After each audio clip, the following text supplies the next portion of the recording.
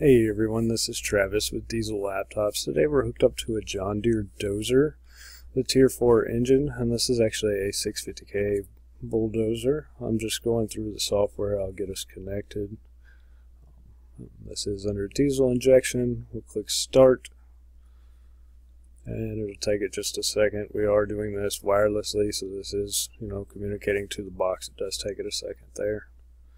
This will pop up here in a second, and the ignition's already on, so we can confirm the machine's actually running right now, and it'll take a minute. Alright, once you're connected to the fault side, we had no active faults. We're going to skip that and just go down to these parameters. They'll fill in as we go down the list, but you can see you've got your different depth parameters here, your parameters for your DPF, EGR, and of course all your regular engine coolant temps and oil pressures and things like that as I make my way through the list.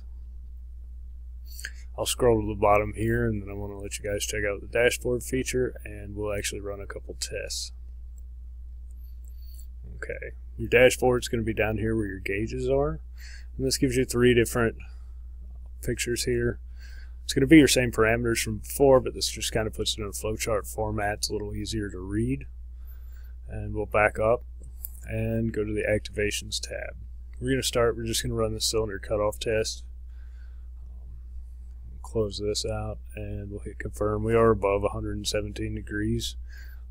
You just hit confirm for each cylinder you want to cut out, and you'll actually see that red light above the cylinder, and you'll see that red inside the cylinder disappear there. We'll go through each one, make sure they're cutting out here. And one more.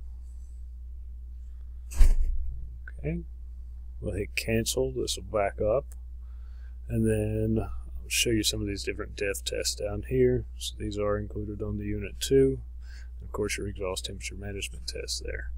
Under settings, you got some more options down here as well. You can program your injectors, but main concern, we want to go to this service region and run this.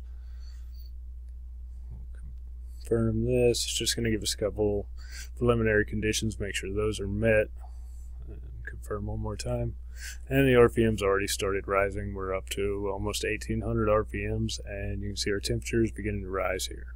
Now that we ran a couple of the commands here, the next thing I want to show you is something specific to diesel laptops. This is DTC Solutions Off-Highway Edition. I've already chosen, our John Deere, our 6068 vinyl Tier 4. And this is just going to give you some code information and some possible causes. So this kind of points you in the right direction on where to go when you're getting these fault codes on your off-highway equipment. Okay guys, well thanks for watching.